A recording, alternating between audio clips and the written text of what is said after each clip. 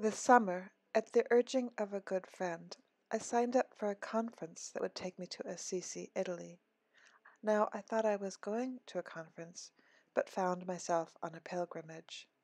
And during that pilgrimage, I met some people who struck my heart, who spoke truth, and whose wisdom I want to share as guiding lights for our future. One of the first people I met was Maryssa Pallis. We talked about consciousness and what it means in terms of technology, spirituality, sustainability, and happiness. I've had the privilege to sit on panels. The last panel that was discussed was one that got to the heart of technological advancement and spirituality and its concerns during this time of modernization. Some of the questions that I've had about this as a young person who's dealing with this technology being integrated into every part of my life would be some of the evident unilateral technological advancement and some of the anti-modern movements. We're seeing this rejection to modernization as a whole. And during this conference, I mentioned some of the writing I've been reading recently, like Lyotard's The Inhuman, which talks about rethinking modernization for ourselves. And one of the quotes I really liked from the speakers was, "These things don't have morals, and we must give morals to them as we use them." So my questions are, how do we rediscover the spirit in the inhuman, or what we consider inhuman in this technologically advanced world? And how do we find a new habiture of the new humanity, or discover new words, or think about old words to describe this human experience that we all are embedded into? Lyla June spoke about civilization, asking us to question the very basis for our understanding of what it means to be human. Her knowledge, her wisdom, I believe, can guide us in addressing how we define development, how we design our future, and how we address the challenges facing us today and in our future, from climate change, social injustice, and other ills. The word civilization has a very weighty meaning and feeling for Native American people, because for so long we were deemed uncivilized when actually we had incredibly sophisticated societies, and that much of that sophistication was either destroyed or erased from the history books. And at this time when the so-called civilized man, the Western man, has overtaken the affairs of so much of the world, we are seeing that perhaps it isn't so civilized after all, because there's lots of warfare, lots of poverty, lots of abuse of women, and more we are teetering towards barbarism, I guess you could say. And so people are starting to rethink the definition of civilization. They're starting to rethink who really has civilization. And if Western man is civilized, then do we even want to be that? Because it entails so much suffering. And my elders told me that the indigenous peoples of Australia, some of these tribes didn't even have fire. They didn't even use fire for cooking or staying warm or what have you. And he posed a question to me that really got me thinking. My elder said, these people didn't even have fire. Were they civilized?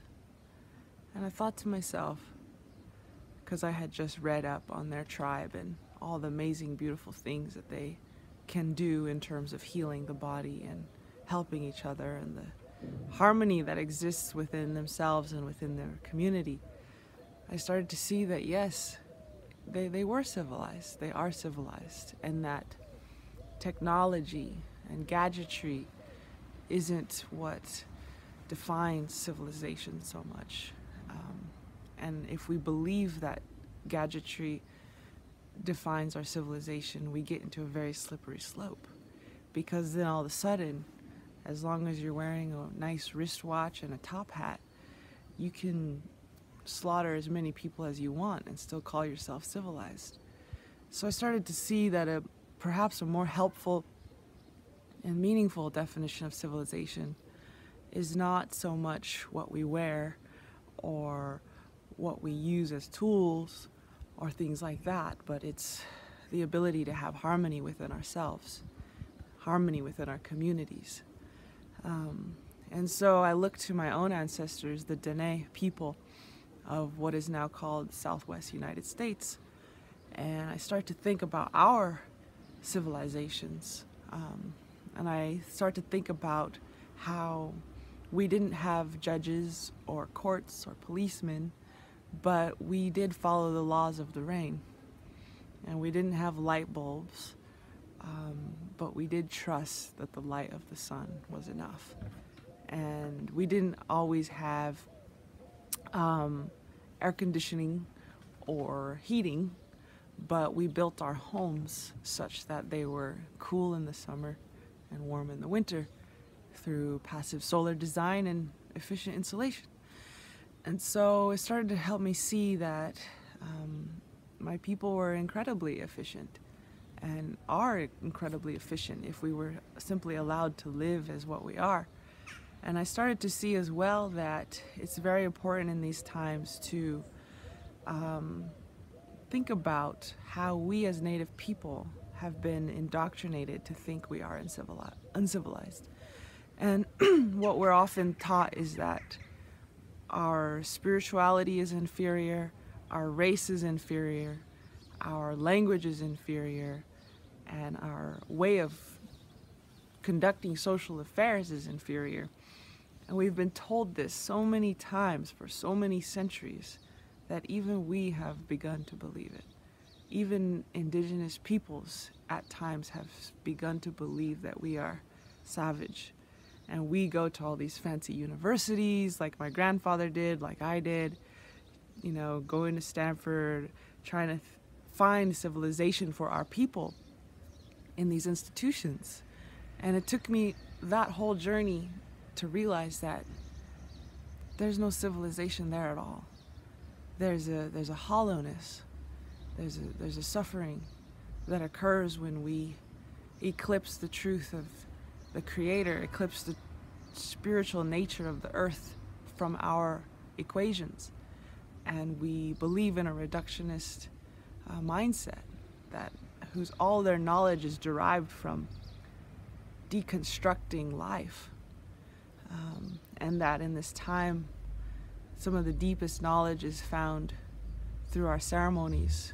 Some of the deepest knowledge is found through seeing the earth in its whole and vibrant and alive state. So with that, I would ask us all to think about this question: what is civilization? And in what ways can we place indigenous cultures in their proper place? To say that maybe we do have something to offer the world. And maybe the Western man is finally ready to release its arrogance and learn from other cultures. And it's no accident that all of the biodiverse hotspots on the earth correlate with hotspots of linguistic diversity, that correlate with the lands that indigenous peoples still have control over.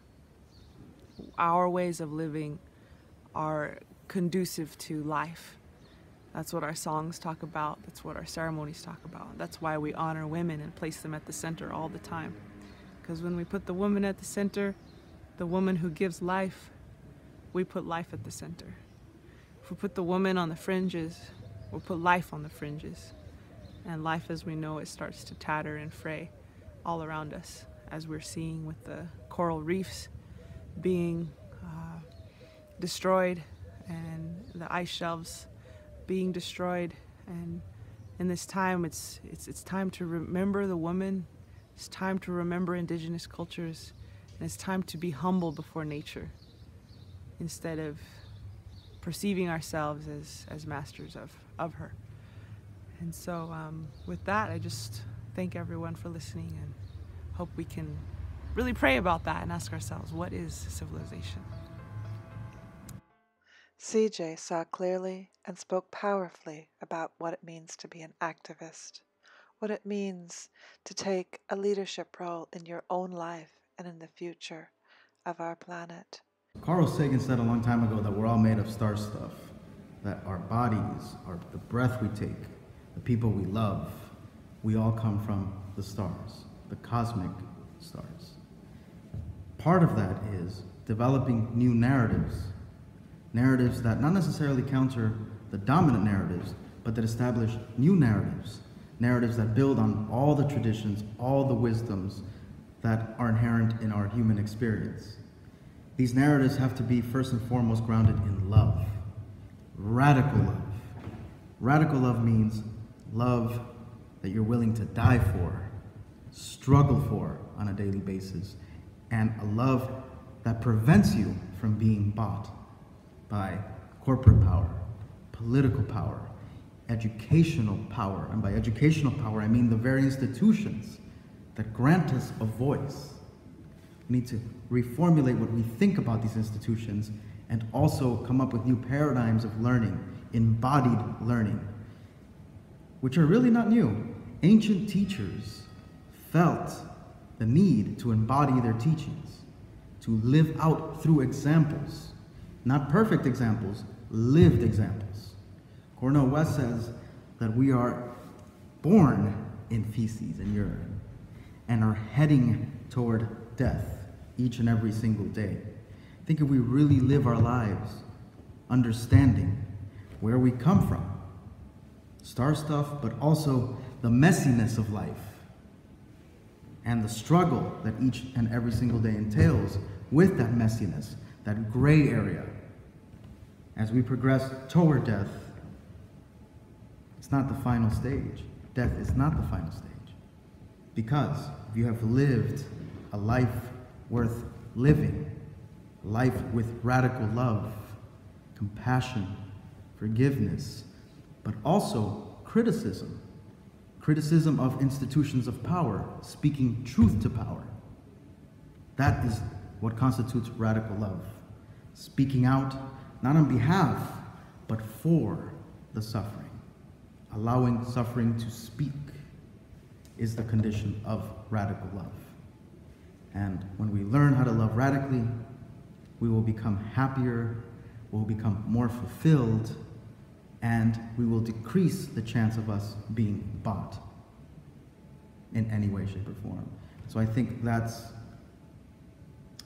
what being human means.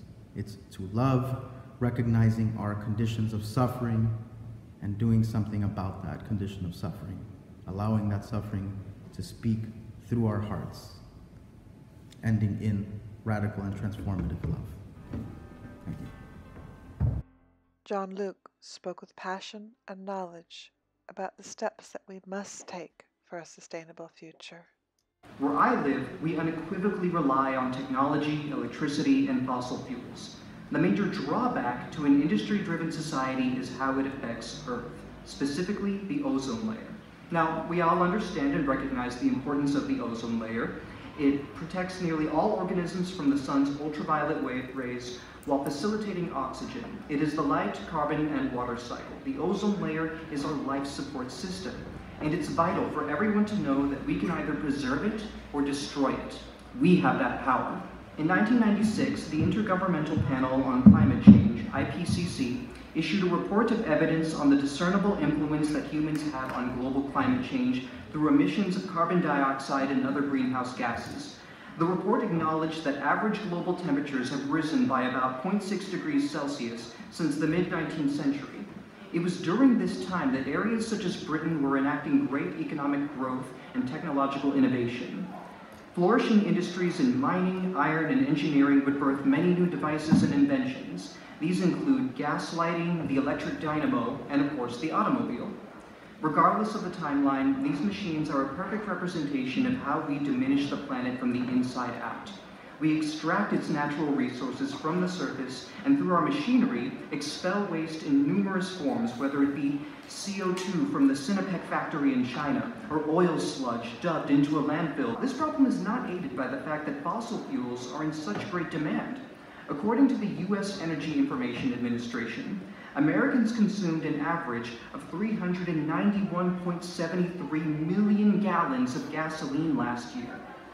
Oftentimes, throughout the bustle of economics, politics, foreign relations, and far less consequential issues that permeate the news media, many people overlook the negative effects of industrial behavior, and thus they don't register the long-term state of the planet, facilitating everything that we do in between each breath of air and each bite of food. Instead of taking preventative measures for the effects of climate change, we ought to take preventative measures towards the causes of climate change.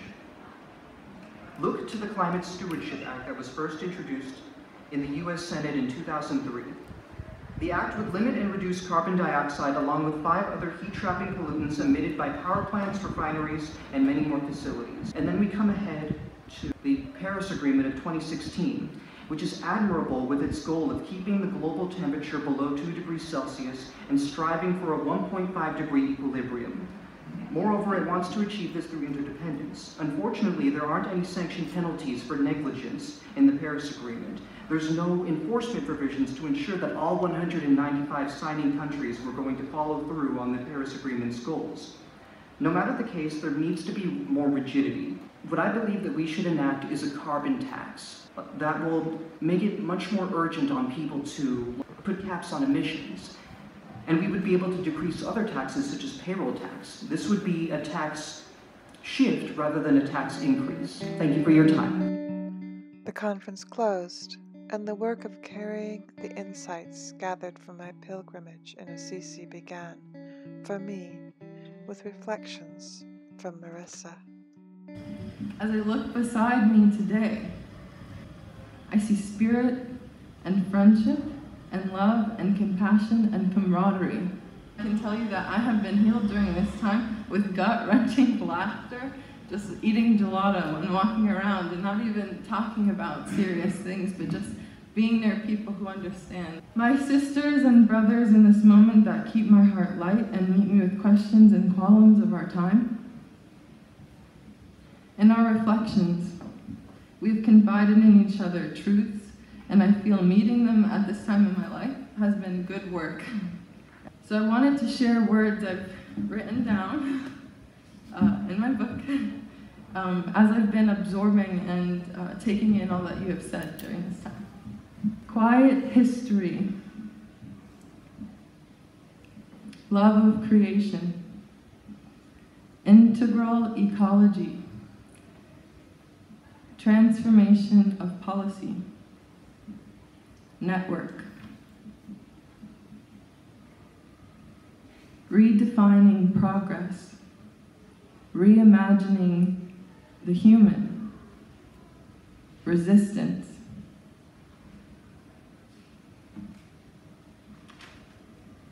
divestment, wisdom, life and death,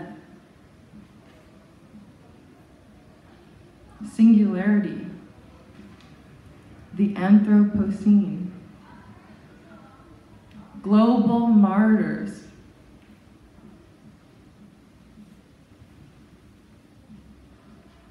end of the modern world, peace, culture, education, human nature, human to human, human to oneself, the greater community of life, seeds of hope, honoring the miracle of food, corruption as the root for ecological destruction, changes in the mind and heart,